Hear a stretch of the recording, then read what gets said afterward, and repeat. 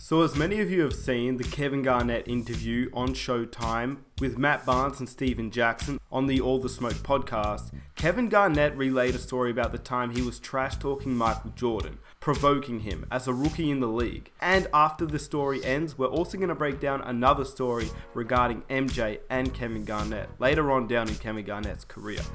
And if you haven't watched the interview, good, because this video is going to break down everything with Kevin Garnett, Isaiah Ryder, and of course MJ all together. I put a lot of time and effort into making this video, trying to get all the clips from both interviews and of course the entire game. I wanted to showcase the clips from the game that Kevin Garnett was describing so you can watch it all pieced up together. So if you enjoy this video, I'd really appreciate if you guys could leave a like to show your support. Let's aim for 1,000 likes. It literally takes 2 seconds of your time and it would really mean a lot to me. If you're new around here and you enjoy NBA content, hit that subscribe button for more NBA content every single week and hit that notification button so you never miss an upload. With that said, here's the story about MJ, Kevin Garnett, and Isaiah Ryder. And if you have recently heard about the story, let me know what you think about it down below in the comment section. And then also let me know what you think about this video, having it all pieced up together with all the game highlights mixed in with it. What's your best MJ story? Oh man, we in Chicago, you know, it's my rookie year. And I had played against Mike 3 times head up. So KG had never seen me play against Mike. So I'm in the wave, I'm playing decent, I'm starting, whatever, however. We get to Chicago, Ronnie was just in the bad crash. I haven't had no sleep, so I'm on a getting back to the go. I got about 70 people at the game, the hood in here, we all in here, right? Kevin Garnett, it's all his Farragut buddies. So I'm just on one, but I haven't had no sleep. I'm just on like a, you know, I come in here, man, and it was hard seeing my partner in the bed like that. He had a big ass halo around his neck, but he was such in good spirits, man. Anyway, I'm playing, right? But JR is having a good game. So I'm quiet. I always stay quiet when I play mine. I didn't talk too much. I mean, if he talked to me, I was gonna talk back, but he never talked crazy to me. We just played. But I never talked crazy to him at all, right? Yeah, you knew better. You know, JR Mike. JR Ryder. Like JR Ryder, shout out to JR Ryder, right? Easy Ryder. So we're in the game, and I got about 24 going into the 4th quarter. Yeah. Mike got about 18, 19. Okay. So as we come out the timeout, KG like, man, keep going at his ass. Just I'm on, y'all. I can't even explain it. I was just like, keep killing that nigga, yo. Serve him. He can't guard you. Boning him, yo, straight up. You having a good game, Joe. Keep going. He can't da-da-da with you. He can't mess with you. Yeah. I was quiet. I'm looking at him like. But it was on some like just fly by, like he was like, yeah, you too. So as I'm walking off, Just chill. The mic was literally right there. the nigga right here. Mike can hear me. But I don't really give a fuck. So I'm like.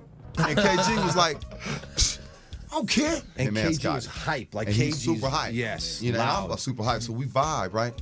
But I'm like, chill. So I double back like, yeah, man, keep killing that nigga, yo. You killing that motherfucker. He can't guard you. Keep going at him. I'm like, man, chill. It's like, what? I was like, I feel it.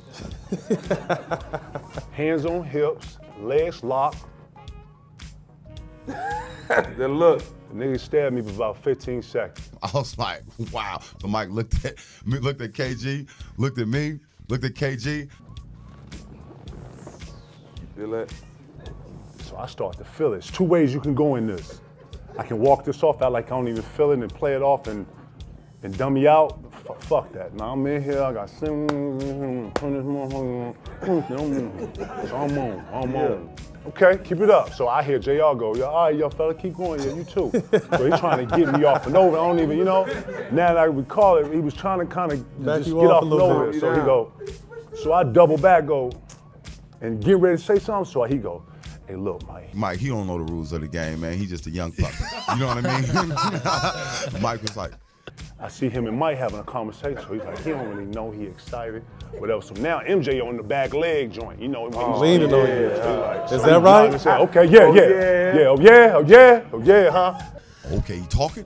You know what I mean? I said, man, he don't know the rules of the game. Yeah. Mike looked at him again like, okay. Looked at me like, okay. I said, what you looking at me like that for, right? I can't even really describe the next like 6 to 7 minutes of play, y'all. In this next 6 to 7 minutes of play, y'all, we get 2, not 1, 2 10-second calls. You know, when you bring the ball up, you gotta get across half court. court. 2 10-second calls. Went to the 4th quarter, man. That man got about 17 quick. Mad, looking at KG, looking at me, looking at KG. Motivate him. I said, look, I got to guard that man. We down 25 now. It was just at 2. Mike had 18. He had like 40 now. MJ with under a minute left in the third. Fakes. MJ has been hot. Fade away. Stops for goal. Fade away jumper. Baseline and he hits. Scotty bounces inside. Michael over it. JR, myself, we ain't scored in like about 4 minutes. Then I subbed like 3 of the starters. Like, it's just. You know what I mean? Mind you, KG was having a great game on Scotty. We both, I mean, KG had about 30, I had about 28. Yeah. I mean, we was getting it. It's amazing. But KG didn't understand that we don't talk to Mike like that. No, don't gas him up. Don't gas him up. Finally, flip, it got bad quick, yo. I come to the joint, and they know this. When you come and you've been on the run, when you not got back on the floor, got back, had to rebound, and you feel like you on defense all the time, you come to the bench like this. So I was like, JR, man, my bad, dog. I'm sorry, man. I'm sorry. He like, it's cool, man. I told you. Just shut your ass up, man. You're not fun. So you got in between the Gatorade there where you like, damn, and next thing you know, we over there like this. And Mike came down. Okay, young fella. Okay, damn, young fella. Damn, y'all done? Damn, young fella. Never talk shit to Mike ever again in life.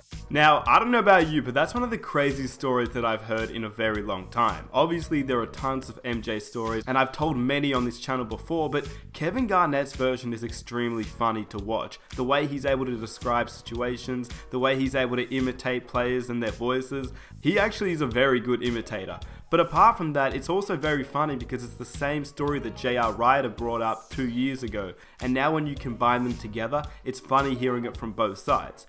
The thing about Kevin Garnett is that he respected MJ, and MJ respected him after this situation. We all know the type of player that Michael Jordan truly is. He's a guy that wants to be fired up, and he actually plays better when somebody fires him up. And he respected Kevin Garnett because this was a high school player bringing it to him. And of course, Garnett respected him because he would never trash talk MJ ever again. But just for clarification, MJ said he respected Garnett even in an interview that season. Like, what's your impression of Kevin? Good player. He's going to be good. He's young. He's learning. He's certainly going to learn how to adapt to this situation. He's on the job training right now. He's going to be fun. And he also respected him so much that when MJ was 38 years old and playing for the Washington Wizards, he would go at Kevin Garnett. Keep in mind, this is a 38-year-old Michael Jordan. Yes, he was still a solid player. He was a 23-point per game player, but he was 38 years old, and you really have to keep that in mind. This wasn't the MJ that we had seen in Chicago the first time that KG and MJ matched up against each other. This was Jordan at 38 years old after 3 years out of the league. And if you were wondering how good Kevin Garnett was at this stage, well, he just finished outside of the top 10 MVP race in the entire league, and the next season he would finish second in the MVP race. So this Kevin Garnett was emerging as one of the best players in the league, and he took it upon himself to guard MJ, who was 38 years old. MJ took it upon himself to go to work against an MVP level Kevin Garnett on his farewell tour. And this was the game where he just put it on Kevin Garnett. Time and time again, he was going at KG, hitting mid-range jumpers, dunking it, getting crazy layups. He looked like a prime version of MJ when really this was a Washington Wizards MJ that was ending his career that season. And of course, MJ was putting it on Kevin Garnett because he had a lot of respect for KG and knew how good of a player he was. This was MJ's version of a challenge. You know that MJ wanted a challenge each and every game, but when they had history together, MJ would take it upon himself to make something happen. And this game was just another example of that. I'm not sure if the game in Kevin Garnett's rookie season was the reason why MJ went so hard on this particular occasion, but I do know that MJ had that killer mentality where if he was up against an MVP candidate, no matter how old he was, he would go to work on that player, and he showed it at this particular time too. And these highlights just showcase how great of a player he really was. With that said, let me know what you think about this MJ and Kevin Garnett story. If you enjoyed it, please leave a like to show your support. It took a while for me to find all the clips and match it all up together, so I'd greatly appreciate if you guys could drop a like to show your support. Let's aim for 1,000 likes for the next video. And if you're new around here and you enjoy NBA content every single week, multiple times a week, hit that subscribe button so you get NBA content just like this video every single week, and hit that notification button so you never miss an upload. With that said, it's been your boy Nick Smith. I really hope you enjoyed the video. I will catch you in my next one. I'm out. Peace.